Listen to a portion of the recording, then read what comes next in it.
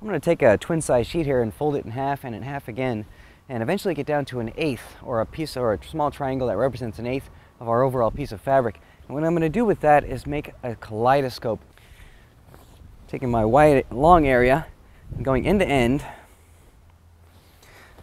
and then I'm going to fold that in half from top to bottom.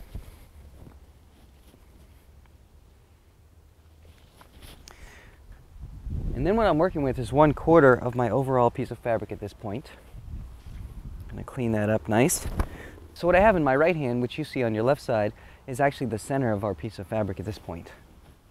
Let me clean that up a little bit before I spray it down. This sheet, this twin size sheet here has been pre-washed and scoured, so it's ready to be dyed. But I'm just going to add a little bit of water so the layers of fabric stick together as in our other pieces.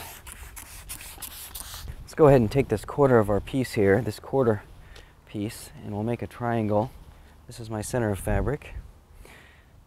And there we have 1/8. So this piece right here is 8 layers thick of fabric, and reflected 8 times will create a beautiful kaleidoscope in a circle, which we're going to do now. But first we'll add a little more water so the layers stick nicely.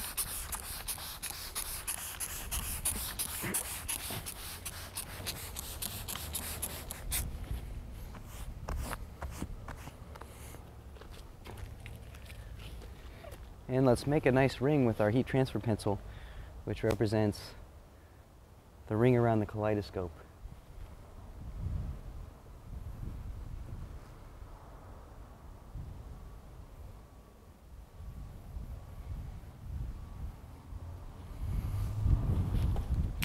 So that small arc reflected 8 more times will create a beautiful circle ring.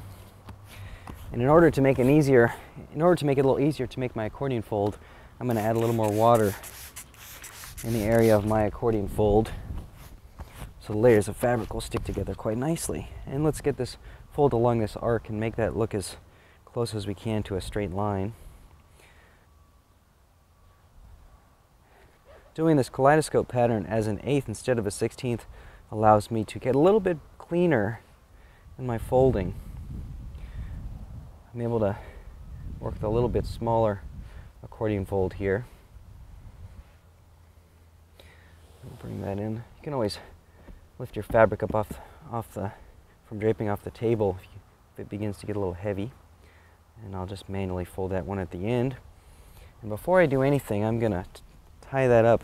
So now our nice pinkish red arc line is now a straight line. I'm going to go ahead and tie this arc line into a relatively straight line here.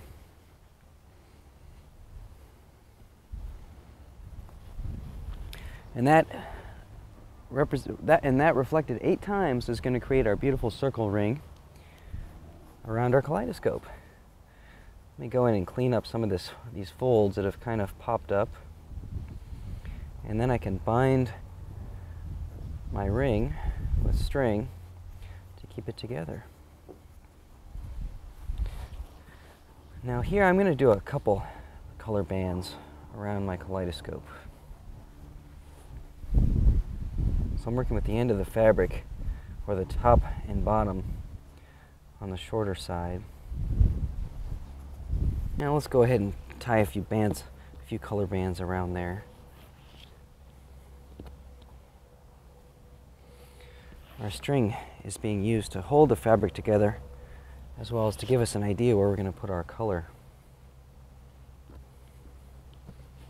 As you pull the fabric closer together, it has a natural tendency to begin to pop up, so just pop it back down. And you may have to do that when you get ready to do the dyeing on this piece.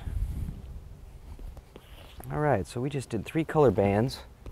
I'm going to take the round side of my fork here and poke it into the fabric a little bit to straighten that up,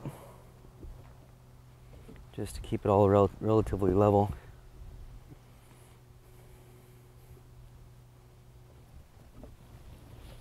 And then I'm going to wrap my string around another time.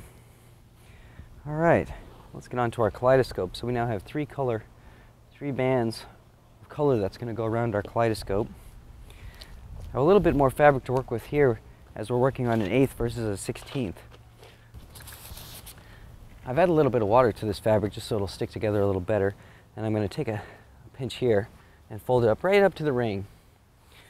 So I have a nice pinch of fabric folded over. And what's going to happen there is if I fold an accordion fold at my angle, I'm going to create a kaleidoscopic reflection on fabric. Let's take that in there, and then we'll fold this one up onto itself. Here's my color rings. Here's my lightning fabric folded up onto itself.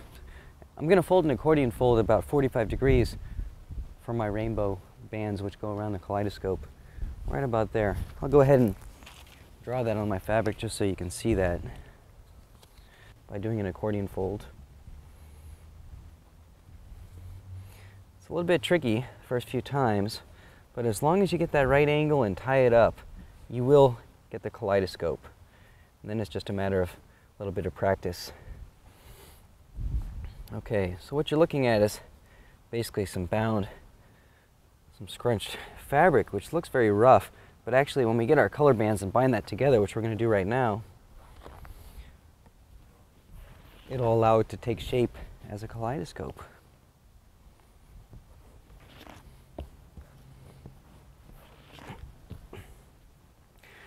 When I first developed this design, it was actually a design that came to me during the night when I was sleeping, and I figured out how I would do this just by incorporating a kind of lightning fold into the center of an earth. But it was quite an interesting experience to do it in your subconscious in the middle of the night. And it's just, ever since, it's been a really nice pattern to fold. Originally I called this pattern smokestack lightning because it looked like a kaleidoscopic smokestack, and also reminded me of the Grateful Dead song called Smokestack Lightning, an old blues song.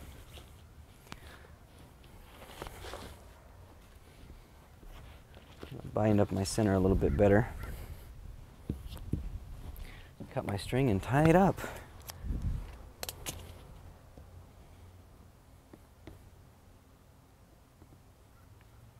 All right, let me show you what we have here.